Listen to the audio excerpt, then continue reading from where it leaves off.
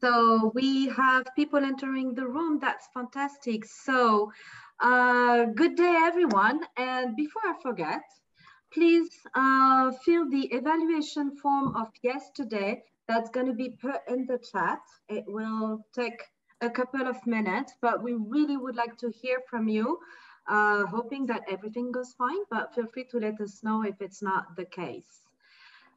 Just looking at the number of people entering the room. Okay, so I think we can start slowly but surely. We hope all is well on your side, and a warm welcome to the marketplace, when you will have the chance to meet with all the working groups and task forces leads to learn more about the work they are doing. I love Marketplace Day. They will be pitching their session, and then you will have to choose which groups, which session you want to attend. But before doing so, time has come to start the day with the hot of the press session. Very hot of the press. So what do we have on the menu today? Well, we will be hearing about some exciting resources coming from different working groups and task forces, including Learning and Development Working Group, Community Level Child Protection Task Force, Child Protection Minimum Standards Working Group, the Child Labor Task Force, and the Children Associated with Armed Force and Armed Group Task Force. Are you ready? If so, put a thumb up in near your camera using the reaction button, and we're going to move straight away to the first group. And I'm very pleased to welcome our first presenters, the L&D Working Group leads, Elena Giannini and Katie Robertson. Thank you, Audrey, and welcome everyone again on this special day, the Marketplace Day. So I am gonna do a quick introduction of ourselves in case you have missed us. So my name is Elena Giannini, and I am the Learning and Development Working Group focal point, together with Katie Robertson, whom you can either see on this side of the screen or on that side of the screen, I'm unsure. And yeah, we have prepared a very short video for you to catch up on what we have released over the course of the last few months. So there's quite a lot in there. So in case you need any help with that, do reach out. We'll drop our email address in the chat box. And Julie, you can take us away with the video. The Learning and Development Working Group at the Alliance for Child Protection in Humanitarian Action is pleased to announce that the following products are now available. Our new strategy sets out our objectives, learning approach, principles, and key actions to inform learning and development at the Alliance in the coming years. The strategy is currently available in English, French, and Spanish. A one-page infographic highlighting the key points from the strategy is also available in English, French, Spanish, and Arabic.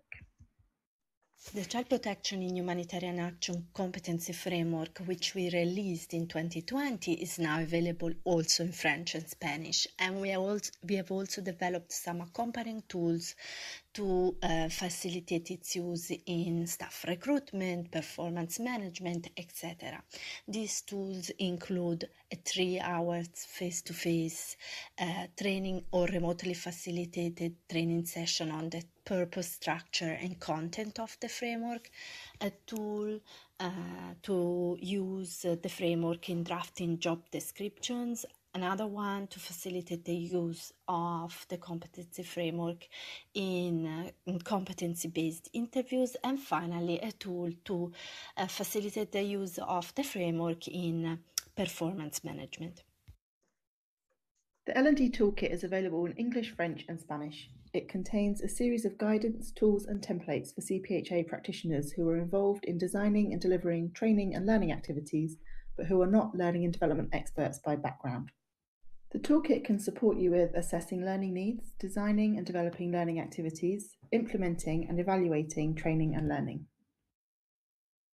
With the generous support of the American people through the Bureau of Humanitarian Assistance at the United States Agency for International Development, we have developed a series of COVID-19 learning resources, including case studies and webinars on innovative approaches to capacity strengthening during COVID-19, a video series on safely using platforms and apps for remote programming, Massive open online course on protecting children during COVID-19 and other infectious diseases outbreak, which has been adapted to run on demand in English and Spanish, now featuring on FutureLearn platform.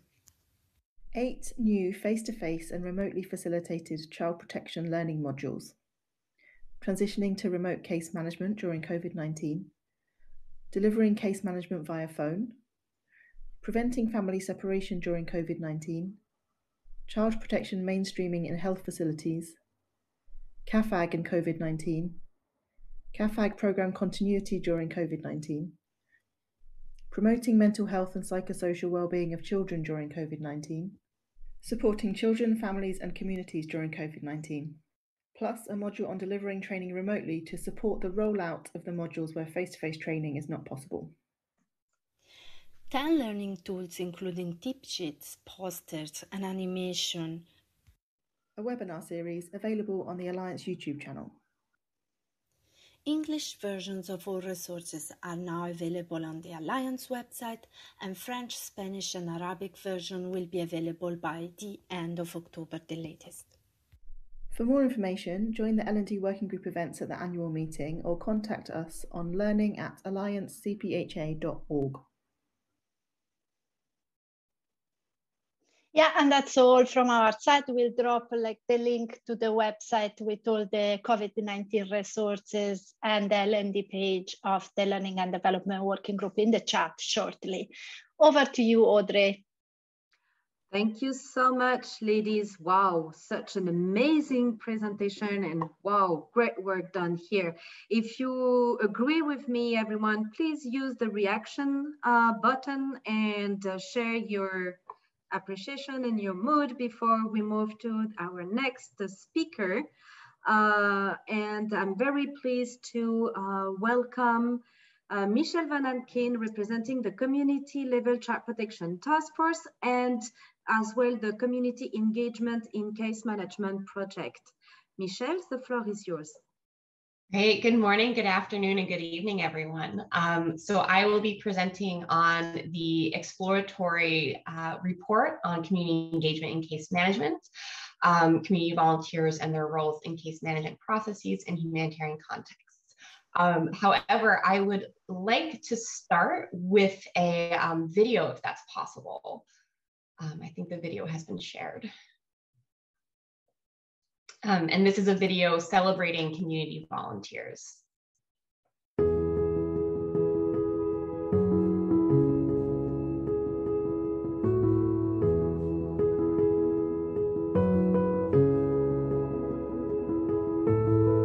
They are our neighbors, a friend, a listener, an interpreter, a guide. They notice when we are facing problems and are the first ones to respond.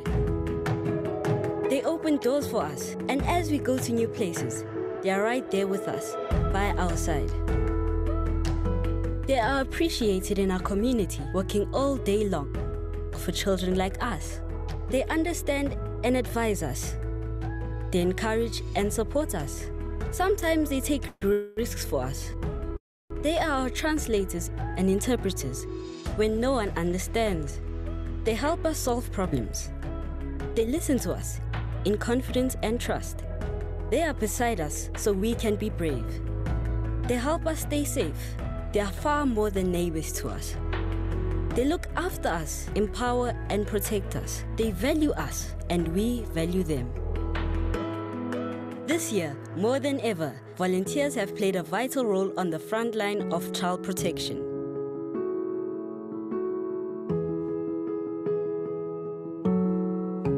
Celebrate the value of volunteers on 5 December, International Volunteer Day.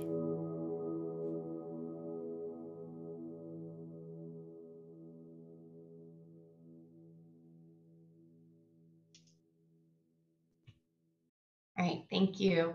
And if we can move to the PowerPoint now too.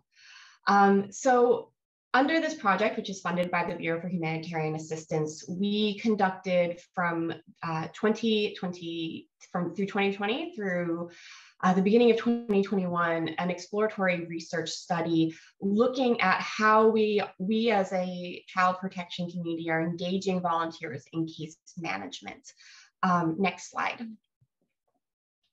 Thank you. The aim of the research was to better understand how community volunteers are engaged in case management and their responsibilities within the case management process. So really trying to look at, are we engaging community volunteers? How are they being engaged? What are the responsibilities and what are the support that we're providing them? Just to be clear, I know that in child protection, as well as in broader humanitarian work, we engage volunteers from the communities that we work in many different aspects of our work. But for this project and for this research, it was very specifically looking at community members engaged in aspects of child protection case management activities alongside NGOs and community-based organizations. So very narrow in scope, but with a very rich findings. Next slide, please. The research was very comprehensive. So we conducted a desk review of peer-reviewed articles and gray literature that included SOPs for case management, in terms of references for volunteers, trainings that were used with volunteers to have an understanding of both what's the evidence from the literature, as well as what's happening in reality. We conducted 32 key informant interviews with academics and advisors, as well as child protection managers and coordinators and supervisors as volunteers, to again kind of understand what's the theory behind how we're engaging volunteers, what's the theoretical higher level understanding of that engagement versus what is the reality on the ground. We also wanted to make sure that we weren't just speaking with child protection managers and academics. We wanted to actually, or child protection workers, we wanted to speak with volunteers themselves. And so we collected 68 photo stories from volunteers to give us a better understanding of their reality and how they perceive their role as a volunteer. And then we also conducted field research where we collected 4 case studies through a series of workshops with managers and volunteers. And so this gave us a better understanding of the reality in context.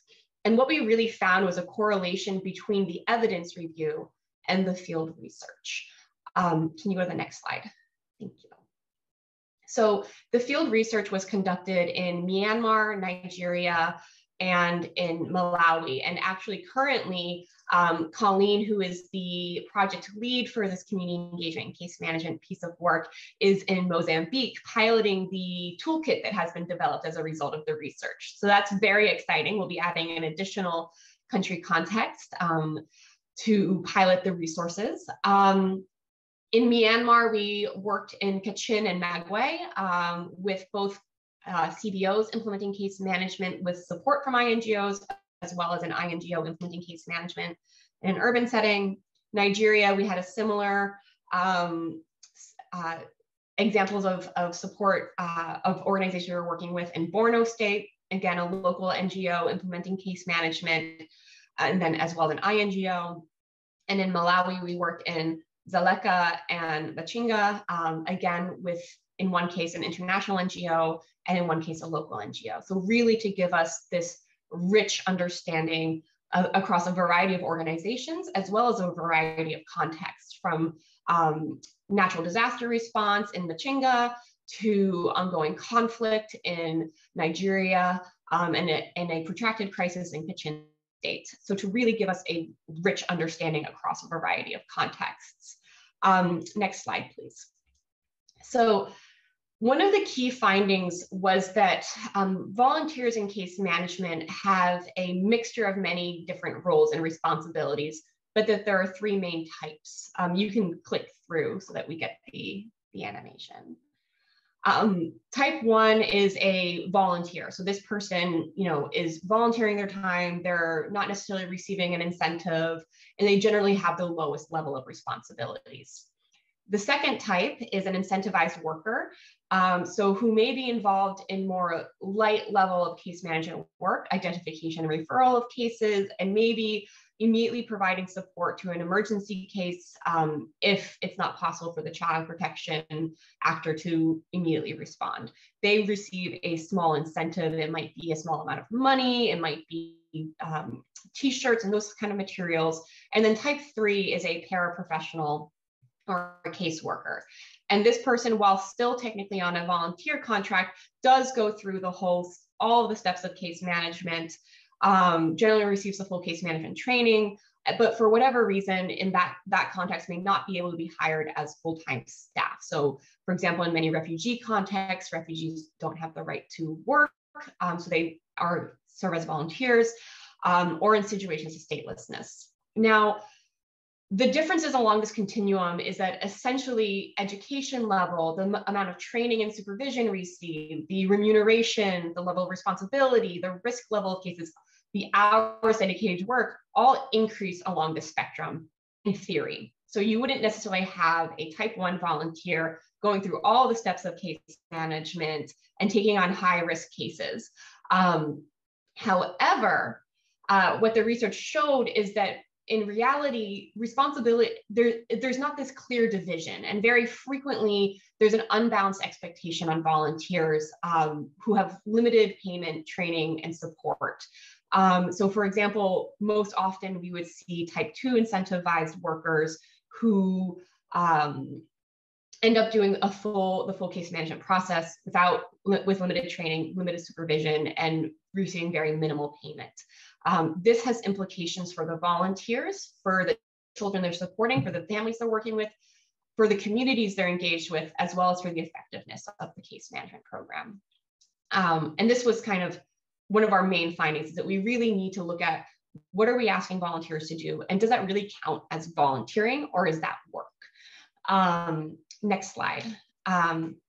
So we have 6 key messages that I would like you to take away, and this will be, I'm trying to be mindful of time. So the first is that volunteers do bring benefits. They understand the communities they're working with. They speak the same language. They have that contextual understanding, but they're often under-resourced and overutilized to be considered volunteers. The second is that this mixture of unclear roles, lack of support for volunteering, and the power dynamics, both between the NGO and the volunteer, as well as the volunteer and the community they're supporting, leads to an unsustainable model and potentially can lead to an exploitative dynamic, where we've actually, in our research, have had volunteers who say they feel like this is exploitative. Which is not something you want to hear. Communities must be involved in all aspects of volunteer engagement, from agreeing on what will be the role of volunteers to the selection process. Volunteers face many risks in the work that they do, and children and families also face risks, and these should be mitigated as much as possible. So both in terms of risks volunteers face in terms of the sensitive work they're doing in the community, but also the risk that children and families might face from having volunteers that are so involved in case management processes. Child protection partners must harmonize approaches and standards for volunteer engagement. Now, I know thinking, in many contexts, you have to harmonize incentive rates. You have to harmonize how you're engaging volunteers.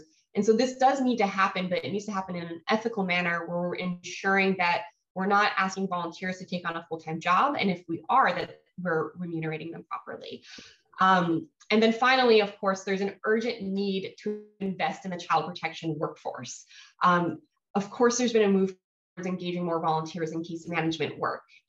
We are, as a sector, facing chronic underfunding, and this is why we have seen this shift to relying more on volunteers, and also because there's an element of sustainability there by building up the capacity of the local community. But we do need to invest in the child protection workforce. Case management is a highly technical area of work that should be carried out by a team of people who are properly trained and remunerated for that work. Next slide. Thank you. So in addition to this research report, this comparative study, which is 60 pages, and recognizing that most people don't have time to read 60 pages, we also have a study brief that's summarizing the key findings and recommendations that's available in Arabic, French, and English, and Spanish. We have a policy brief targeting donors, policymakers, UN agencies, the senior management teams at the country office level who may not understand why we need to rethink how we're engaging volunteers in case management, to really make it clear what are the key messages and why is this important. And then, of course, we have a poster of 7 best practices to support community volunteers. This is specifically for child protection teams to be able to hang on the wall to really think through how are we working with volunteers and to kind of distill these key messages even further. Next slide. And then what's next? So we have developed a toolkit for community volunteers engaged in case management that provides guidance on how to ethically involve community volunteers, as well as 18 tools for implementing this guidance. And we also have a training manual to train, support, and empower community volunteers that is divided into a core training, additional trainings, and then workshops that can be done with both the child protection team and the volunteers. And these are designed to be done without PowerPoints, be done in low-tech contexts, where it really is just sitting and talking and having a conversation with the volunteers and focusing on what do they really need to have to do their job. So these are currently under review and we will be sharing them in January. Thank you so much. I hope I didn't go over time. You are right on time. You could be, yeah, well done. You always manage to be right on time and deliver a lot of information. Thank you so much for that brief presentation around the work you're doing around community volunteers. Same people, please share what you're feeling using your reaction button. Let us know how you feel so far. I would say that I've personally been very interested following up this particular project throughout the past year. Because we are all working with community volunteers.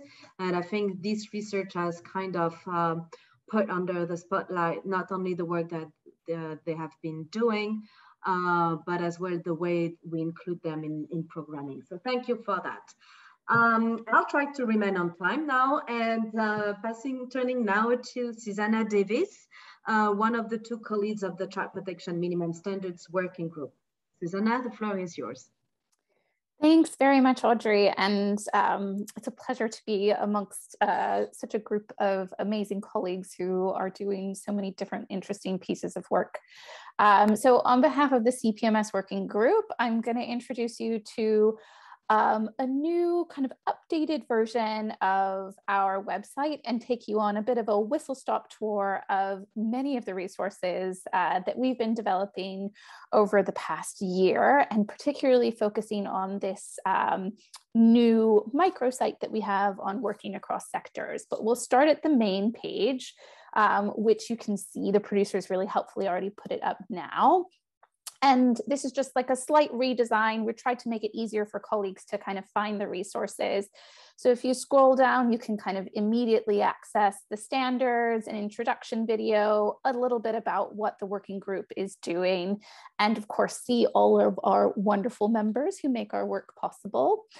So that's just kind of your entry point. And if we scroll up and we click on the CPMS Further Resources page, which is that sort of purple button down here, that will take you to the main page, which is sort of your library of all of the CPMS resources that are available, some which you might know already, many of which have been developed over the last year, so maybe you haven't seen them yet. So you'll see kind of at the top, we're trying to keep like little news stories to let you know what's going on. And you can see all the different ways you can access the handbook. The implementation toolkit comes straight after that. And as you scroll down, you'll just see this is sort of your one-stop shop for all of the different tools you have to help support you implement the standards at the country level in your organization. You can access our videos, the further readings, and everything's there for you to kind of explore. So I won't take you through each of these in details right now, but just encourage you kind of after the session today, when you have a moment, go and have a look and see if there are new things that maybe you haven't seen before. But what we're going to spend a bit more time on, and I'm particularly excited to share with you today, is if we can look at the working across sectors microsite, which is the next page. You probably saw that kind of headline of the working across sectors piece. So that's this one. And as you might know, and you might have heard if you participated in some of the strategy sessions yesterday, that this working across sectors piece is kind of a new initiative and an increasing area of work for the CPMS working group over the next couple of years. But also really importantly, it's a key priority for the whole of the Alliance. And it was, this links into that strategic priority 3 on multi-sectoral coordination and collaboration. So here on this website, it's one that we've put together now. It's available in 4 languages, but we'll be building it out over the next year and expanding it as a resource library. So the first thing we want to share with you, in case you haven't seen it before, is our new video that's introducing CPMS pillar 4, working across sectors. And we're just going to watch a little clip of it now, so you can kind of get a flavor for what's included there.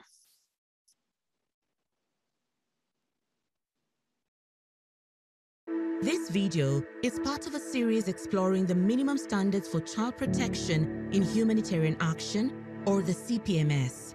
As part of the Humanitarian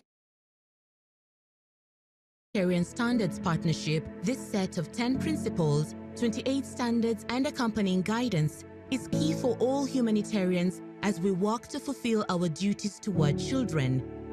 In this video, we look at Pillar 4, the standards to work across sectors. Millions of children are facing increasingly complex humanitarian crises. Helping them cope and recover takes a wide range of support, including specialized child protection interventions. But no single sector has all the knowledge, skills, and resources to fully prevent risks, respond to children's rights to be protected from violence, abuse, exploitation, and neglect, and promote their well-being. Children are whole beings. They're not sectors, right? And they don't divide their lives up in sectors. And so we know that, you know, if you're trying to assist someone who's been impacted by a humanitarian crisis, particularly children, you really need to think holistically. By taking a holistic and multi-sectoral approach, we can achieve not only our collective responsibility to uphold the centrality of protection, but also build stronger, more effective programs that improve outcomes for every child. Thanks very much. So that was just a quick clip of the video. We do encourage you to go and have a look at it and watch the whole thing when you have a bit longer. It's available in 4 languages, so in English, French, Spanish, and Arabic. And this is really a great introduction to cross-sectoral collaboration for children's protection and well-being.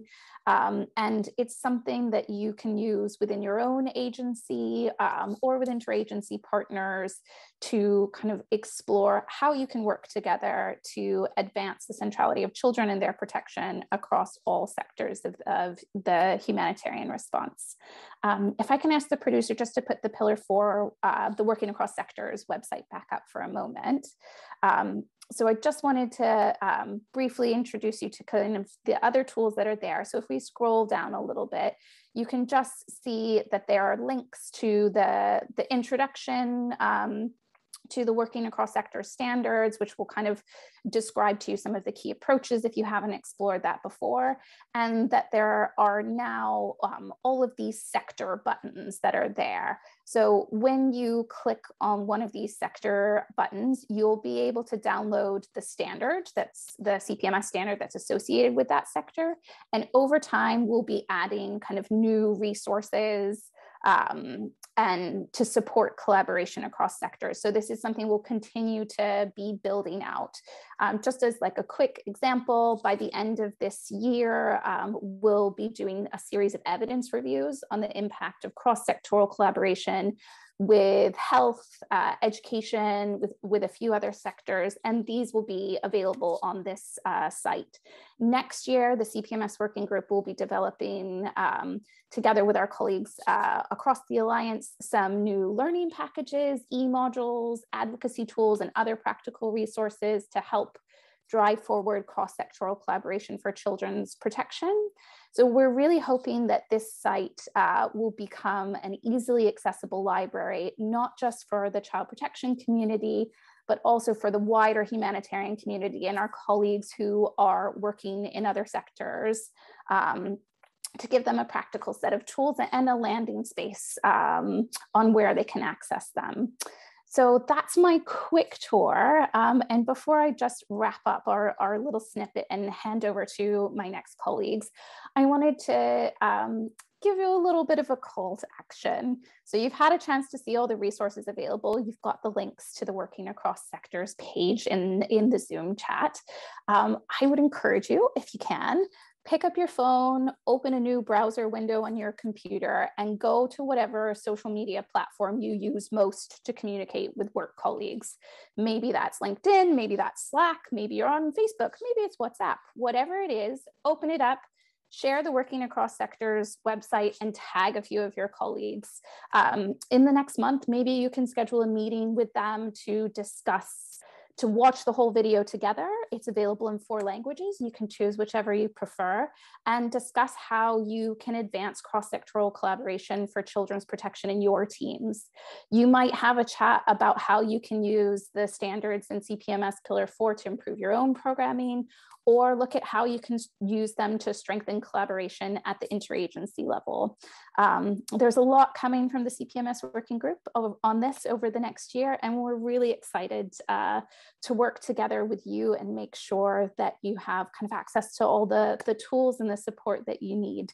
So thanks very much for the time, and do be in touch if you're interested in collaborating on this as well. Thanks. Great. Thank you so much, Susanna, for this presentation. And I don't know how you're doing, guys, within the CPMS working group, but I keep learning stuff just watching at your presentation. So I would say let's go to the reaction button, and I think this one deserves at least a thumb up. All right, everyone. Are you still with me? Are you still ready to learn more about what is happening in our Hot of the Press session? If so, I will hand over to the next speakers, Simon Hills and Sylvia Onate from the Child Labor Task Force. You guys, the floor is yours. Thank you, Audrey. We're very excited to be with you today. There's like a lot of new resources, so it's super exciting. So today, the Child Labor Task Force, we're very excited that we are pleased to present the new interagency toolkit called Preventing and Responding to Child Labor in Humanitarian Action. And we'd like to introduce it by sharing first like a video that actually we used during our global launch. And it's from Molly, it's a youth advocate in Uganda. So we'd like to play this very short video of over a minute to start our short presentation.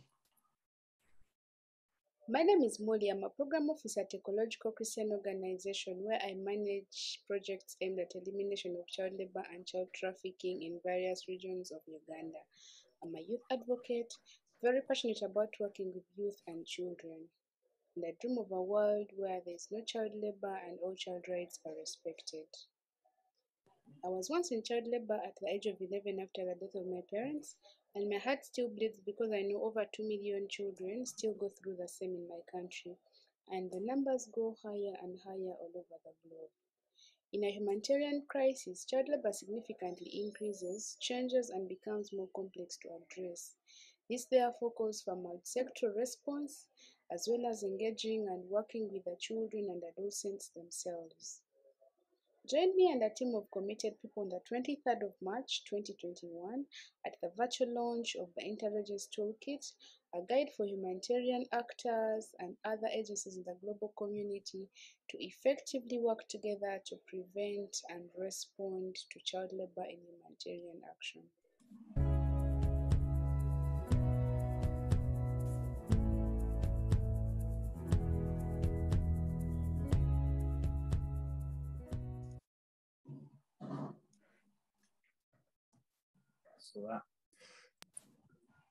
So as you can see, the toolkit's been live since March, but please do check it out if you haven't done so yet. The toolkit can be easily navigated.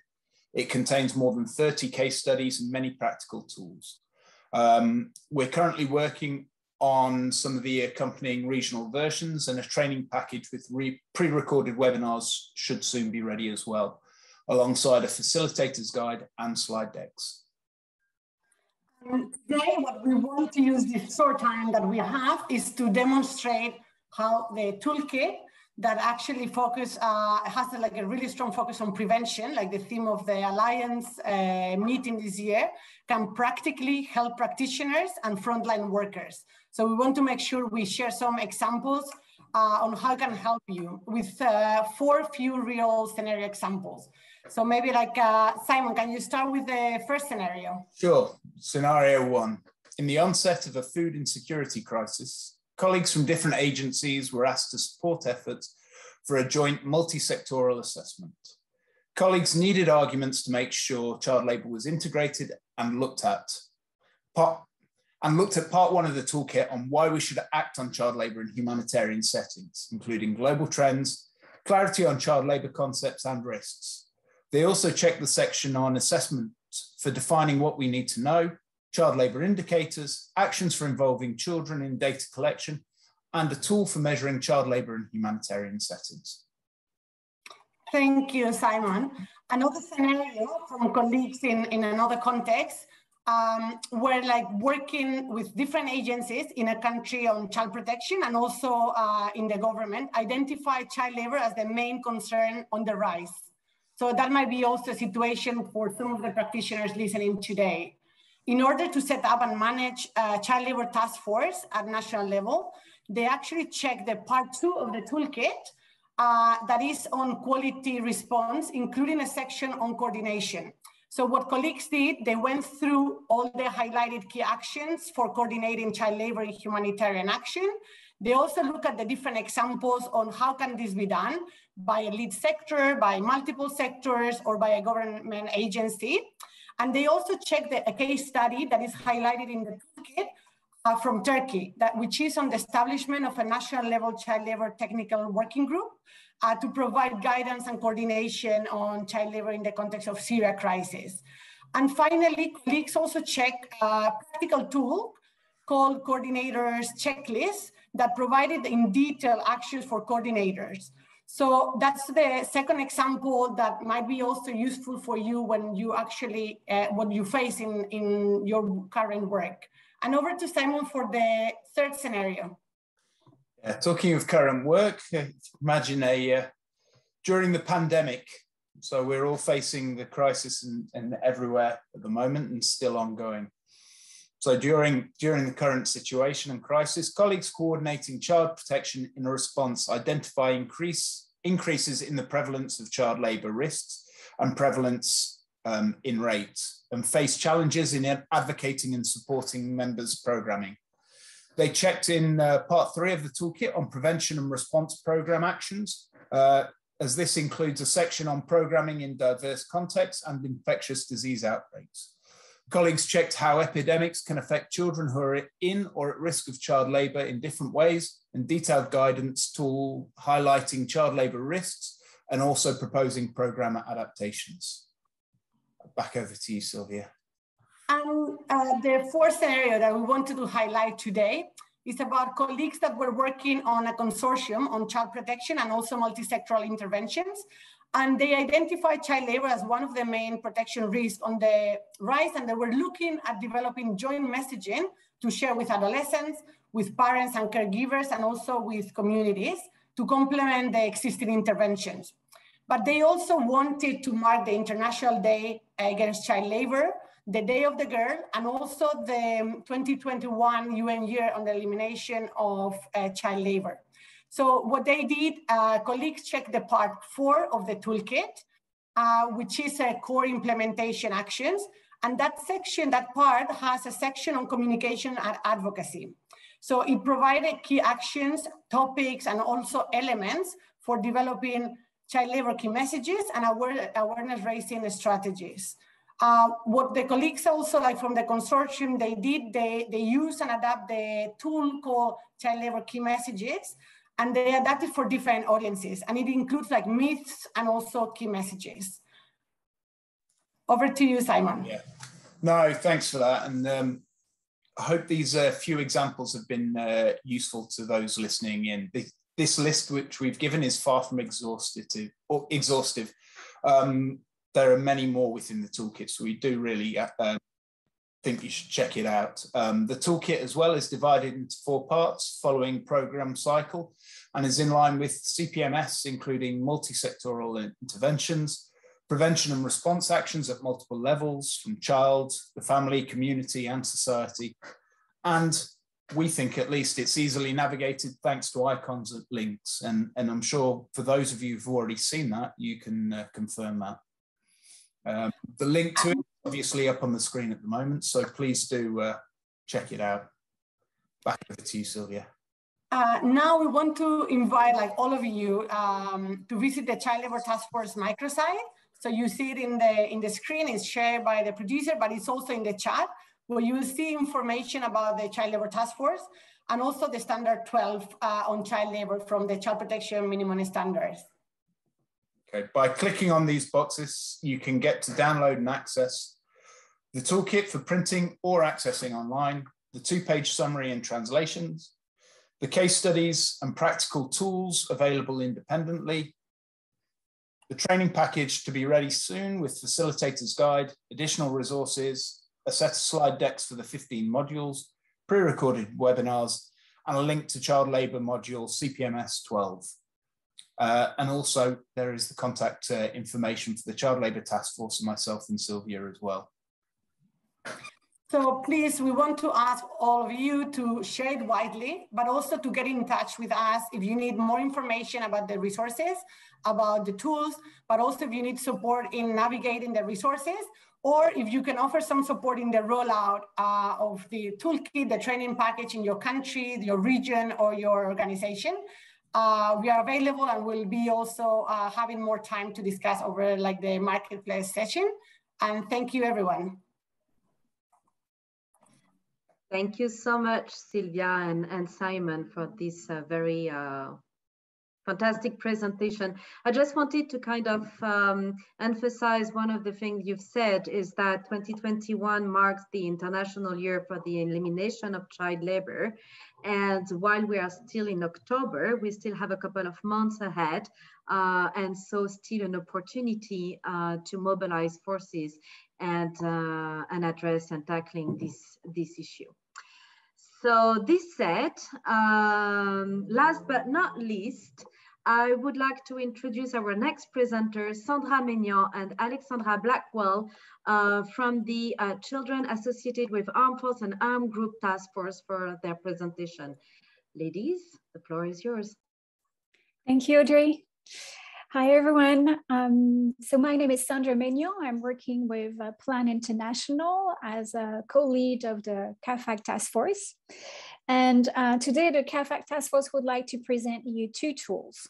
So there is a technical note on girls associated with armed forces and armed groups that was developed by UNICEF and Plan International that I will present. And there is also a parenting skills package that is developed by IRC that will be presented by Alexandra Blackwell. So first, let's talk about the technical note. So this technical note responds to a gap that was highlighted by field actors on how to program safely for girls. It's often difficult to identify girls CAAFAG. They tend to hide in the communities. They often don't want to be identified out of fear of stigmatization. So this technical note provides recommendations and guidance for field practitioners on how to practically program for girls CAAFAG in a safe way. So in this technical note, you will find some information, some background information on that includes information on the forms of recruitment, the risk factors that are specific to girls. There are also information on their roles and responsibilities and what is a life like in an armed force or an armed group for girls. You will also find lessons learned and case studies from 14 countries, as well as recommendations focusing on prevention, release, and reintegration interventions. So there are a lot of recommendations in this technical note for all of this various components, but I would like to highlight a few overarching recommendations.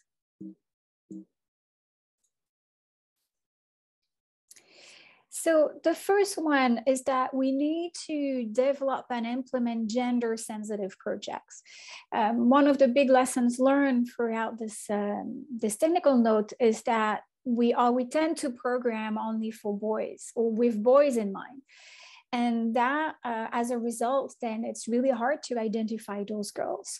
And so the idea is to develop gender-sensitive projects. And to do that, we need to involve girls in the gender analysis that will then inform the program design. We need to involve them also during the implementation phase. Girls know what they need. They know what could prevent recruitment. They know how we could facilitate their release or their reintegration safely. So let's involve them throughout the project cycle. The second recommendation for field practitioners is to acknowledge girls' agency and the decision they may have taken at a time to join armed groups or armed forces.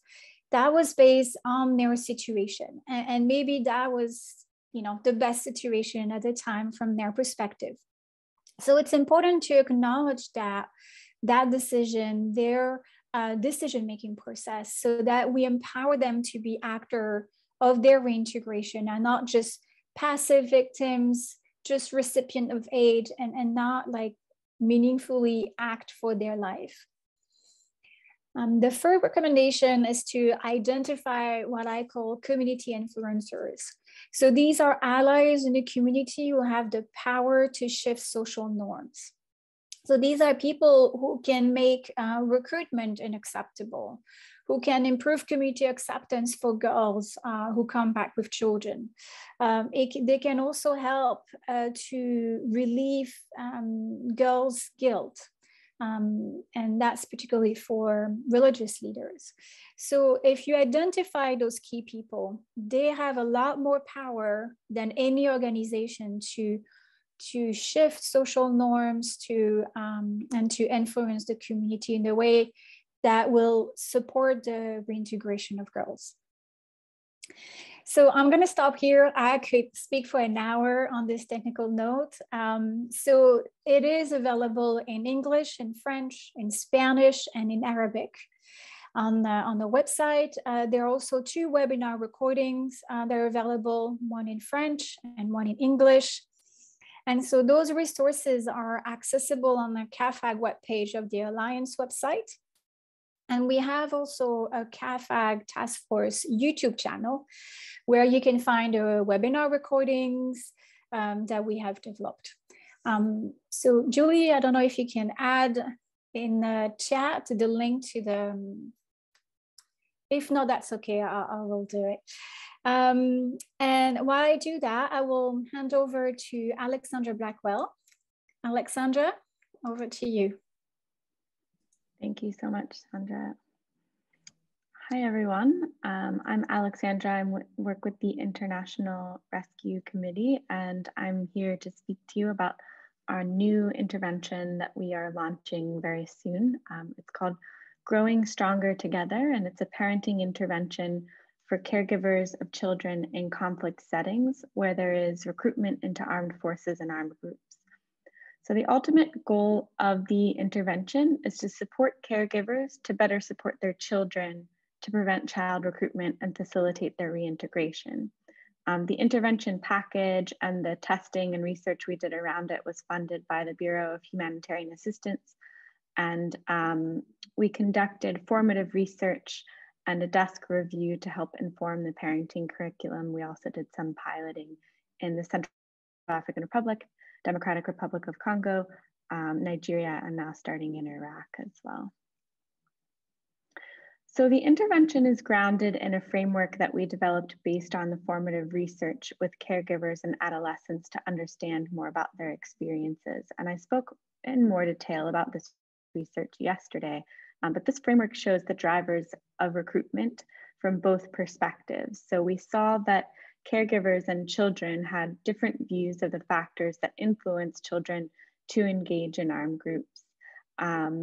But we really wanted to keep children at the center. And so we see how these different factors, push and pull factors, including economic and other social factors, are influencing the child's decision to join.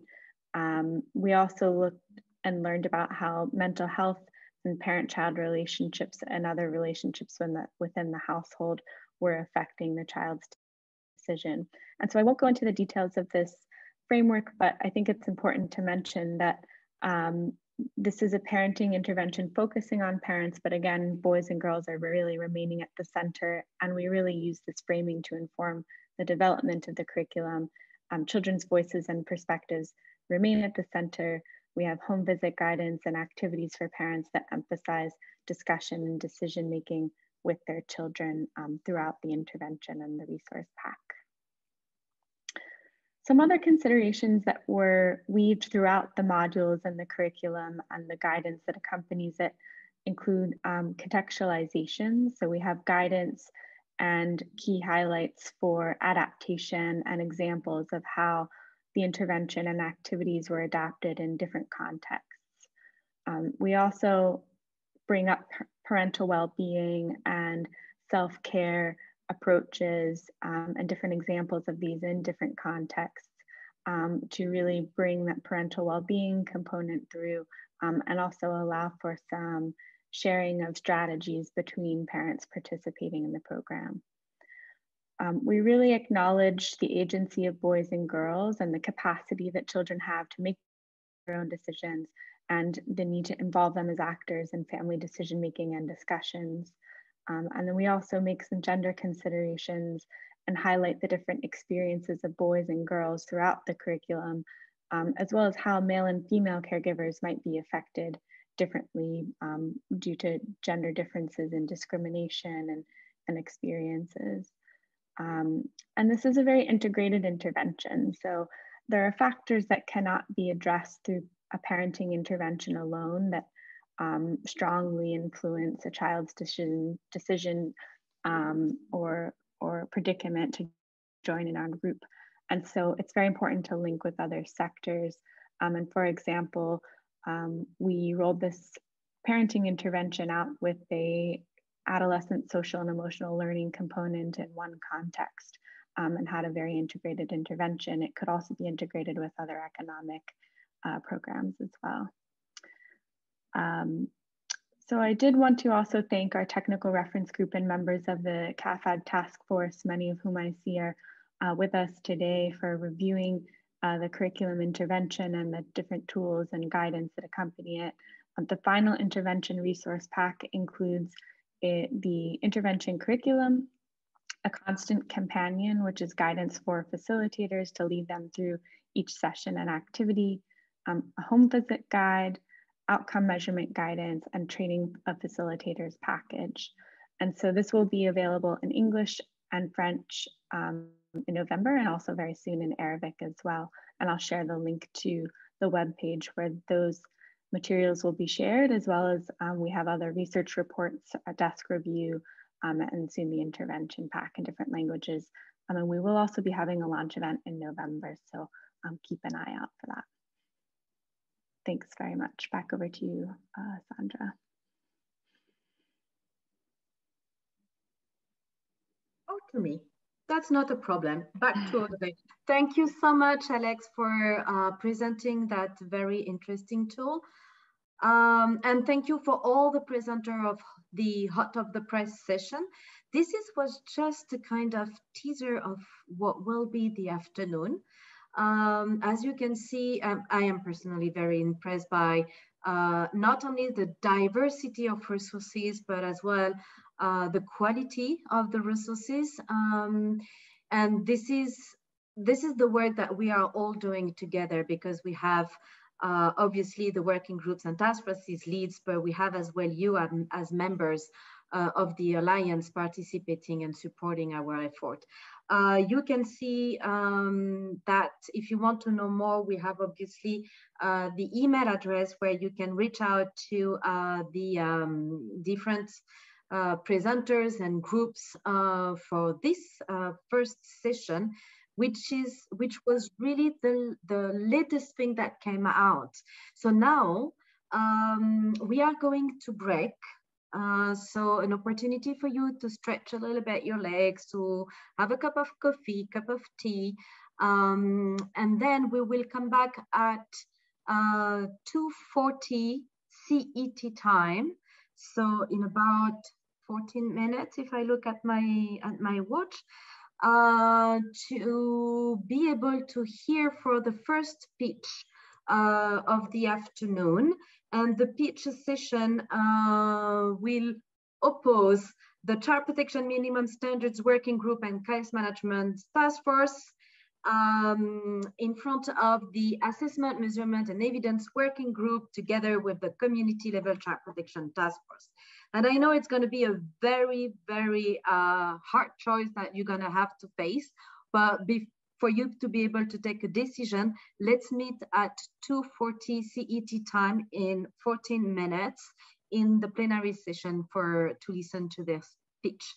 A big thank you to all the presenters of this session. You can use the reaction box to send some thumbs up or bravo or anything you feel.